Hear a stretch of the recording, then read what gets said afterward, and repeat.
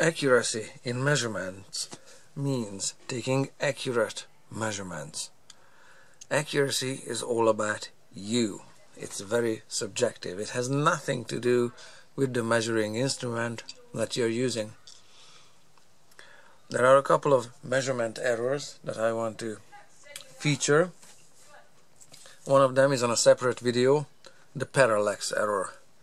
Another one that's coming right up here is cosine error. I can demonstrate this cosine error with this ruler and this strip of wood here. What is the strip of wood, what is the width of the strip of wood here when I line up there and there? It is 10, 20, 30, 33 millimeters. How is that? So this is a measurement that's taken correctly. Now cosine error looks like this. How about that? In this arrangement I intentionally skewed the piece of wood to be measured.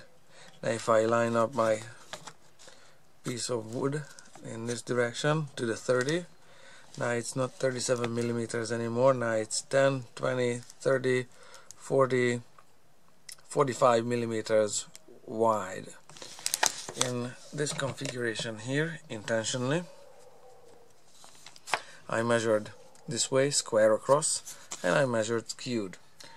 The meaning of or definition of cosine error is taking a measurement when the direction of the dimension to be measured is not parallel with the measuring instrument. So this would be the line of the measuring instrument. This is and this is how width is measured, straight across. This is the direction of the dimension to be measured, and so that's how the measuring instrument also should run if you want to measure that particular dimension. It's fairly straightforward. Nobody in his right mind would skew the measurements this way on a short piece like this, but it does happen when you're trying to measure length on a long piece that inadvertently, just like this, you do not measure parallel with the direction of the dimension.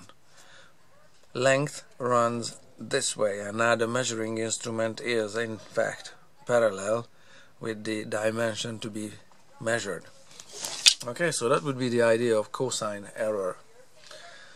So we have parallax error in a separate video. This is cosine error. Oh, another one is accuracy is also greatly affected by calibration.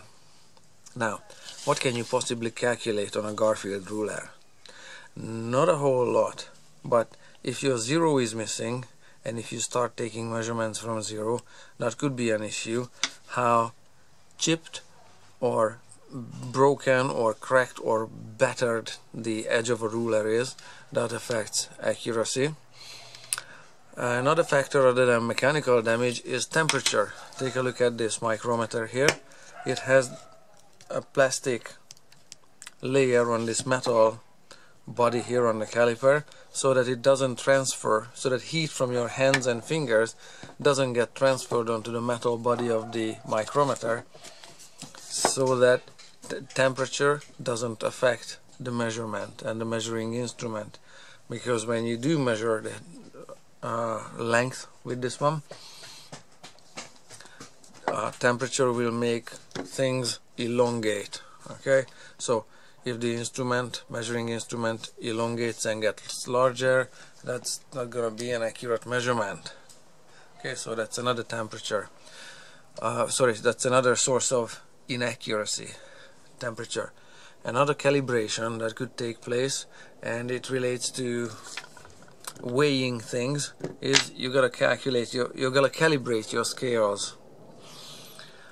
Calibration on a scale would look like placing a test mass on the scale, a test mass with a known mass, placing that on the scale and making sure that the mass reading on an instrument actually coincides with the mass indicated on the test block. Okay, tower cranes get calibrated on a daily basis, they pick up a test block that's somewhere on the construction site in every corner, and whatever you do, don't make it into a workbench, because it's picked up and lifted every day to calibrate the scale. Another type of calibration I can show you on this micrometer here. When I close the spindle on the anvil and the ratchet clicks and it's not over tightened, that zero, oops, I didn't lock it, okay, I'll lock it so it doesn't spin away. That zero on the spindle scale should line up with that zero on the main scale, just like so. This calibration ensures, or this check ensures, that there is no dirt or some kind of sticky material skewing or throwing off your measurements, either on the anvil or on the spindle. So they should, at the beginning of the measurement, oops, now I over tightened it with too many clicks there, they should all read 000 before you're taking any measurements, so that nothing adds to your measurements or you're not making a measurement error. So those would be the main ones. Again, temperature, calibration issues, cosine error and parallax error that affect accuracy. Accuracy means taking accurate measurements without the above listed measurement errors.